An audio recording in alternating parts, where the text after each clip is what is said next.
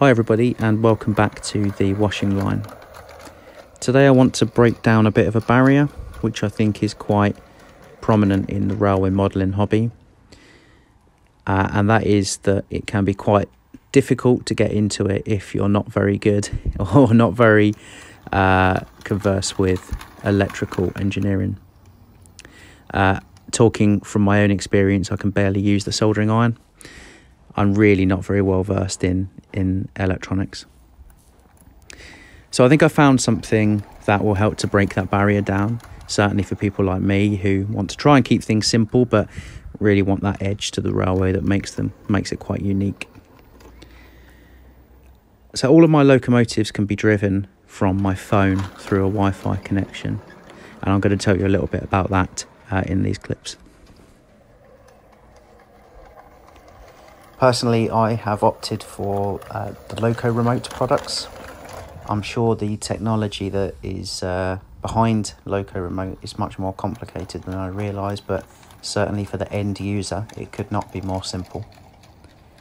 The product that I opted for was delivered with 2 wires that connect to the motor and 2 wires that connect to the battery from the chip. And for me, that is perfect. You then log on to a website where you get a control pad like the one you can see on the screen, and you can then drive the locomotive to your heart's content.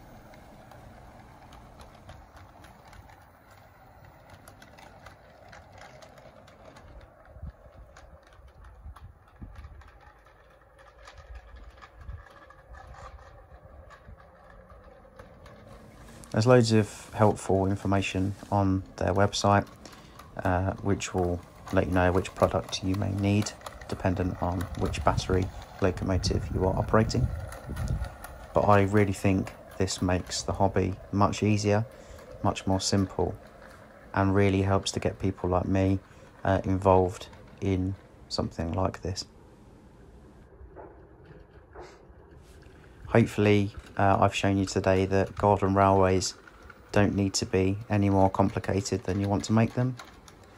And certainly you can have some really cool features without putting too much effort into the electrical side of things.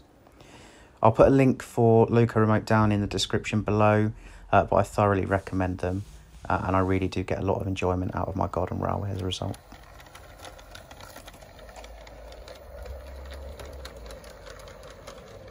If you've enjoyed the video, please do hit the like button and subscribe to my channel, and I'll carry on making these videos. Thank you.